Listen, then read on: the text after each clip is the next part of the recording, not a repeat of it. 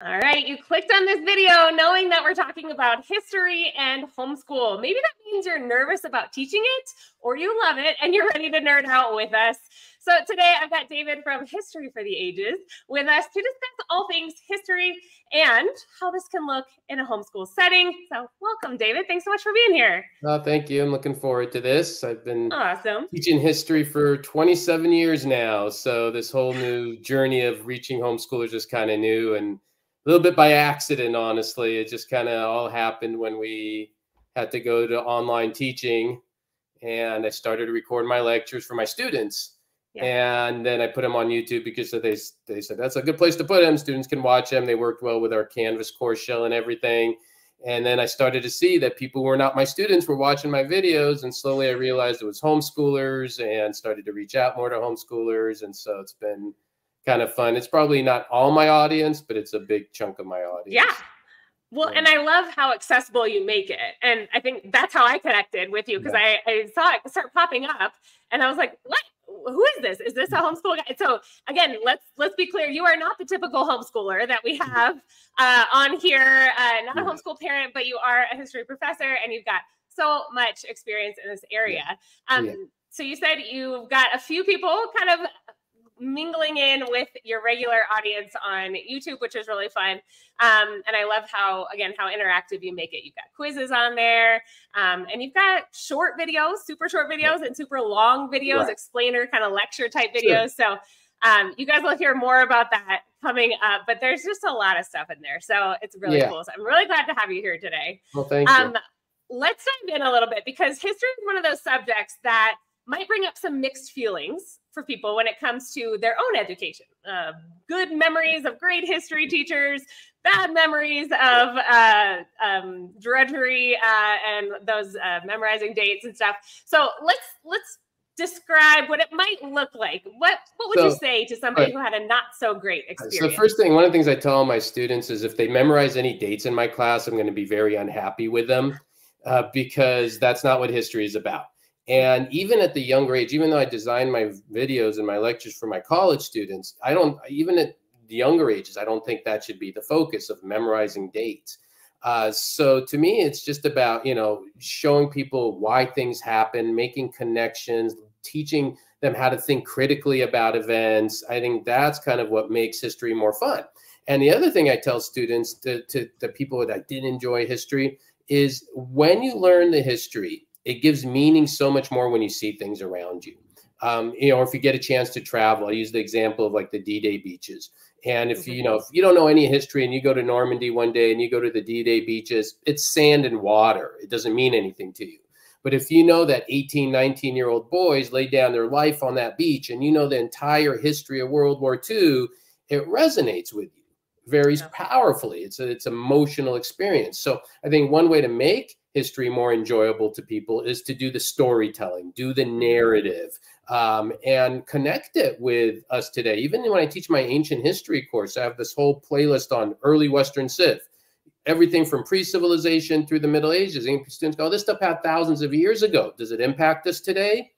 Absolutely. Our language, our religion, our laws, our politics, our words, even words we use in our day-to-day language from Greek origins, for example. So I think when you connect it that way, it makes it a lot more interesting to people. And that's what I try to do in all my lectures, either the longer ones or the shorter ones, just to make a lot of those connections. And I love that point, like even with travel, as homeschoolers, a lot of times there's more flexibility there.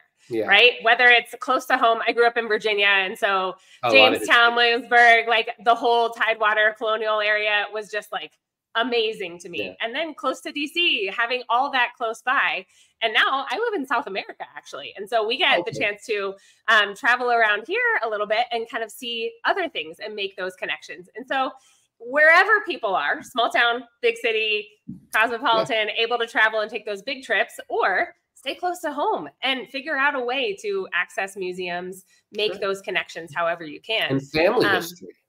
That's a great way to make history interesting. You know, where's my family from? And then you start digging and you start learning, and then you really can make it very interesting topic to people. Yeah. So I don't think history should ever be, you know, to me, it's the most dramatic events that have ever unfolded. I mean, we live our world today in a pretty crazy world, right? And you're looking at the then state today, and I'm like, well, this is just stuff I cover every single day. I mean, we're talking about events that were as crazy as everything we're going today, even more dramatic. So that's kind of how I bring it to life for my students as well. I love it. Okay. Well, very cool. Well, okay. So for those who maybe have an adverse reaction to history when they're thinking about it because of their own experience, that's a really good first step. What about for those who love it? Those of us history nerds who love it, what are some suggestions to help us to continue to foster that love of learning with kids as we homeschool? I know for me, I love World War II, anything World War II, documentaries, historical fiction, stuff like that. We can take it from like a book study that we were doing. Have you read The War That Saved My Life, Kimberly? No, that one I haven't read. No. Young adult, right? So not going to be something that'll affect your students for the most part, but it's a good introduction to World War II for kids, you know, 10, 11, 12 years old, because it has to do with rationing, the Blitz, evacuations, stuff like that. Sure. And then we get into, we went to Switzerland. We had some family who lived in Switzerland, so we got to go look, and our kids said, what are those bunkers about? Oh, let me tell you about those bunkers. Johnny Harris has a YouTube channel that we watch a little bit about a lot of historical connections there, and he has a video about historical bunkers in Switzerland and stuff. So stuff like that. But what else would you tell us in terms of making those connections? People who really love the history, it's easy. I mean, reenactments are great. That's another one. I have a daughter, just took her to a U.S. Revolutionary War reenactment. And I think that's something that's a setting for a lot of people. Movies, I think, are a great way for people who are history buffs. You go watch a movie, and then, you know, my friends don't like saying history movies with me, but because they're like, shut up, David. But that's kind of the fun part. If you're already a history buff, you could sit there and you can kind of analyze the movie and say, yeah, this is right and this is wrong.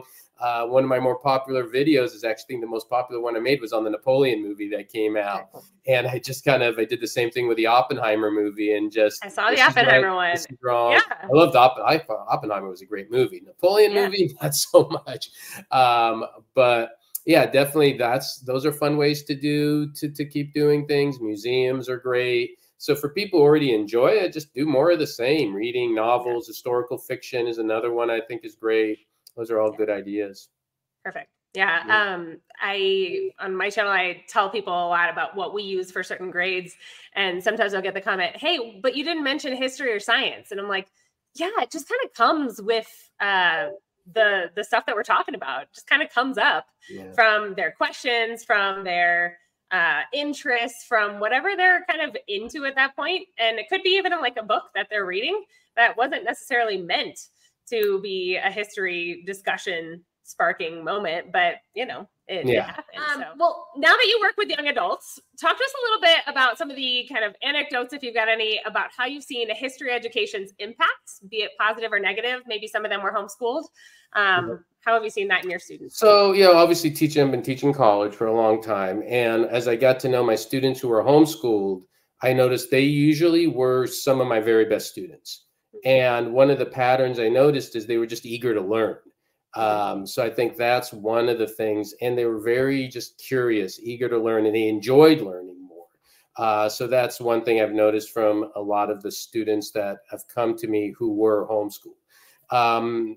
You know, it's kind of a mixed bag today in the classroom, in a college room. You've got some students who are just really there to want to learn. And then I have to be honest, there's some people there today in college who are just, they're not there really to learn, frankly. They're there, or they're collecting financial aid. They're there because their parents want them to be. And my opinion, even as a college professor, college isn't for everyone, and that's okay, right? I mean, I literally have conversations like this with my students every semester.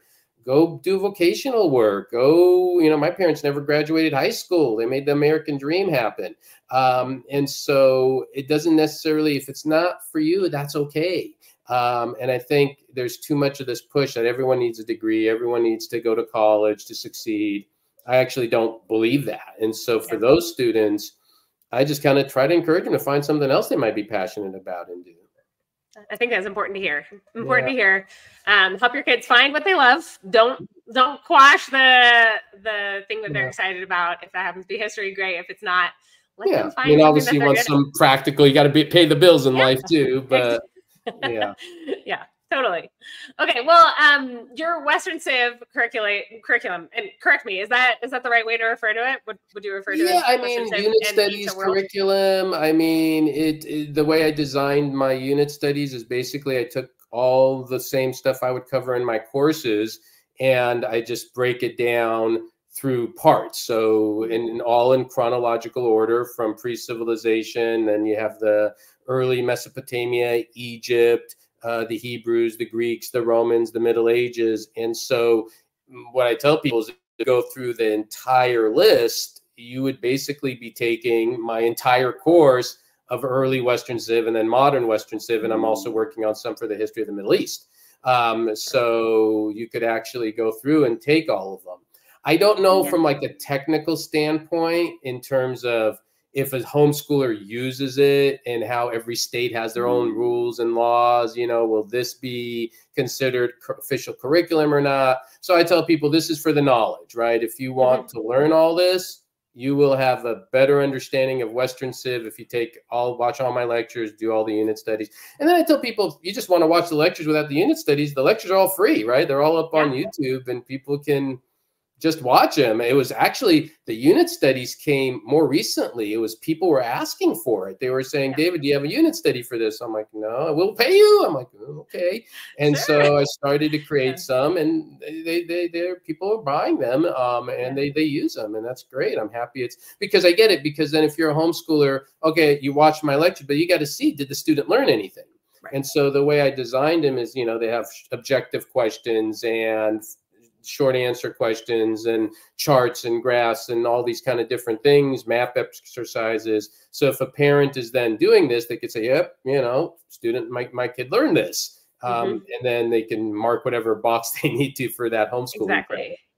And for those watching, I have picked up this curriculum that Dave was talking about, and I'm planning on starting to use it next year with my oldest.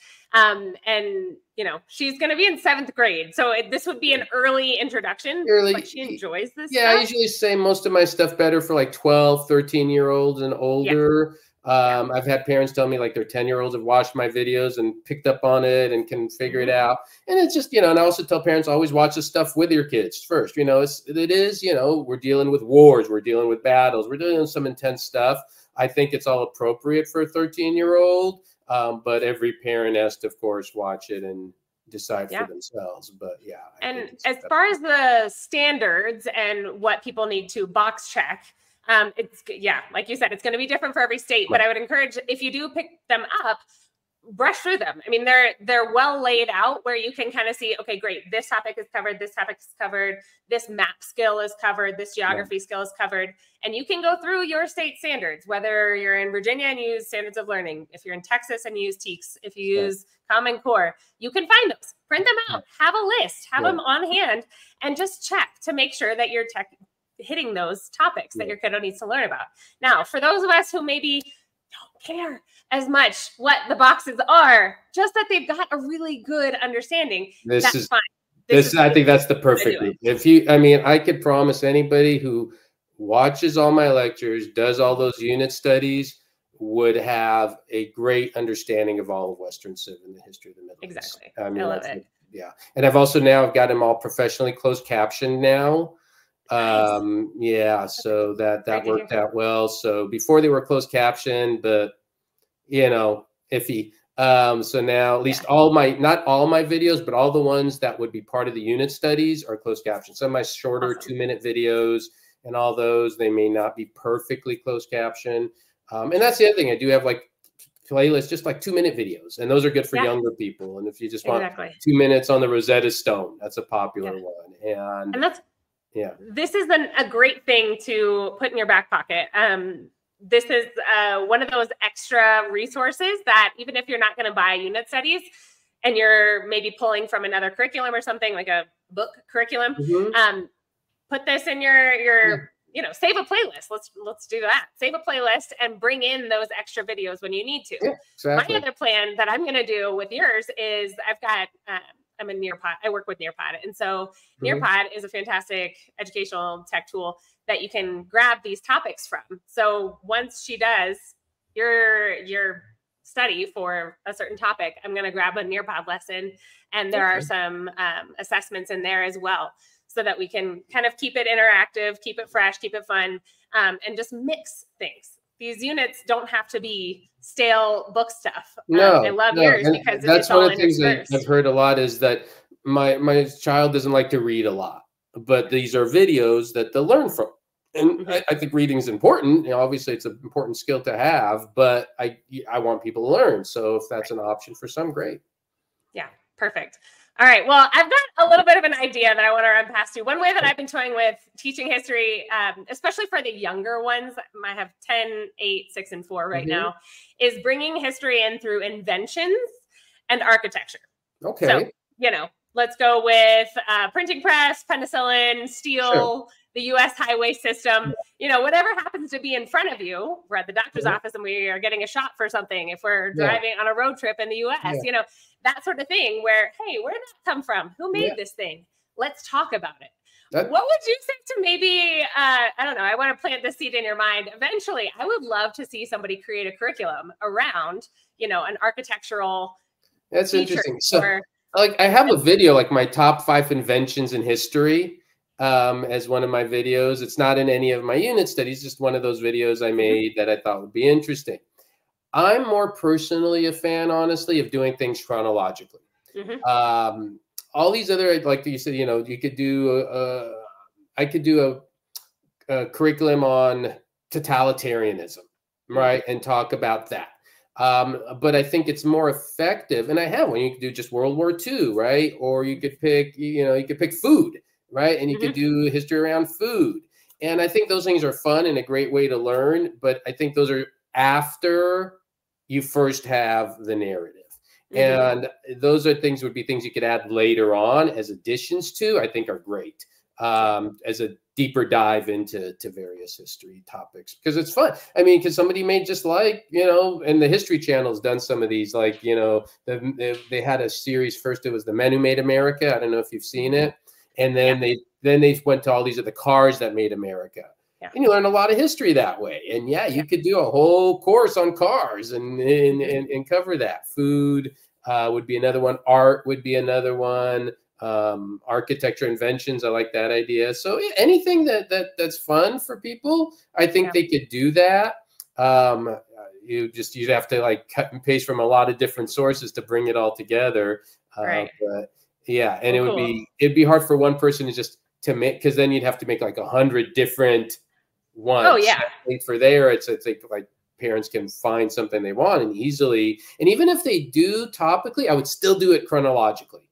If you want to do architecture, start from Stonehenge, and then do Stonehenge, and then do the ziggurat, and then do the pyramids, and then the Parthenon, and then the Colosseum. Even there is a better way to do it, I think. Yeah. I love it. I feel like there's so much out there that people can choose from. A lot of times when we start out homeschooling, we've got these littles and we're like, what do I do for history? You want to slot them into what public schools are doing. And there's just so much more interesting stuff out there. I agree.